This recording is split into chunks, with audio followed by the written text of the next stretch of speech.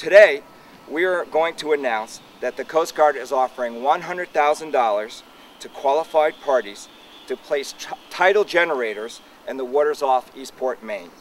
One of the interesting things about Eastport is the old sow. This photo here shows the largest tidal vortex in North America. And you get the idea here about the immense power of the water that is up in that area, and really only up in Eastport. So our goal is to work with partners to develop a plan to harness this power at the Coast Guard station. Good morning, my name's Jim Pineau. I'm from Congresswoman Cheryl Leman's office. She regrets she couldn't be here today on Earth Day to celebrate this announcement with the Coast Guard.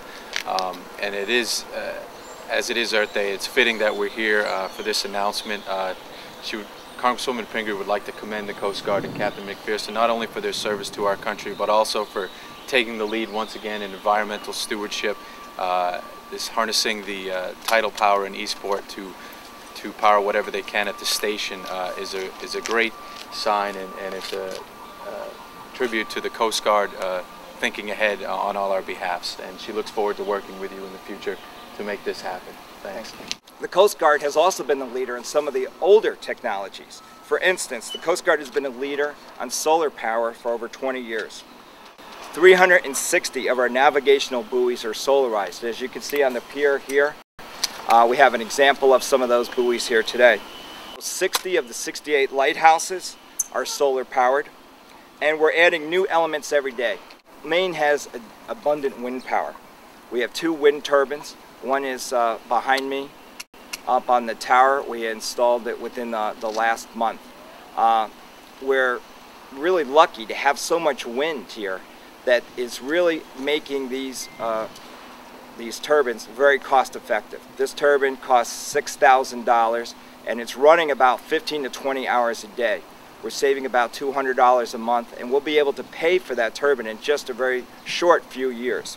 My name is Cheryl Leman. I'm from Senator Olympia Snow's office, and I'm very pleased to be here today and read a statement on her behalf. Senator Snow is delighted that the Coast Guard has taken these steps to help Maine become a leader in renewable energy.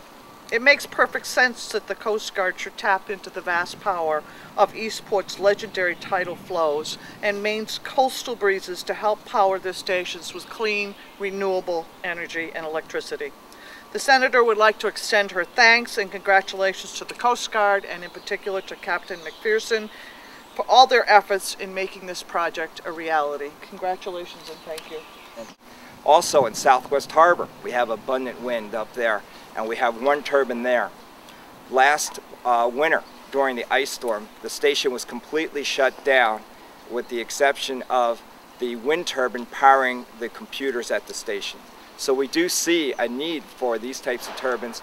We're going to continue to get better equipment and continue to make this a sector-wide event. Good morning, my name is Sara Holmbom-Lund and I represent Senator Susan Collins, and I'm also pleased to be here and read a statement on the Senator's behalf. Volatility in oil prices imposes tremendous hardships on Maine families, truck drivers, farmers, fishermen, schools, small businesses, mills, and factories. Simply put, we must produce more, use less, and pursue alternative sources of energy. It is fitting that on Earth Day, the U.S. Coast Guard is affirming its commitment to alternative energy. I'm glad that the Coast Guard recognizes this immense potential, and I support their efforts. Today's announcement that the Coast Guard will solicit applications for a tidal energy generator in Eastport is an exciting step forward, Maine to lead the nation in tidal energy development. The Coast Guard in Maine is a shining example of the type of actions we need. I applaud their leadership and will continue to work on Maine to advance these objectives at the federal level. Again, congratulations, best wishes, sincerely Susan Collins, U.S. Senator. Thank you. Hello, I'm Jennifer Puser. I'm the Deputy Director of Governor Baldacci's Office of Energy Independence and Security. I'd like to thank you very much for having me here today with the Coast Guard to celebrate Earth Day and this exciting announcement. This announcement really melds very well with the governor's existing initiative, the governor's Ocean Energy Task Force, which has been meeting since December to look at these opportunities for tidal and offshore wind and ocean energy power. So again, I'd like to commend the Coast Guard. We look forward to working with them in the future and all of our elected representatives, and congratulate you. Thank you.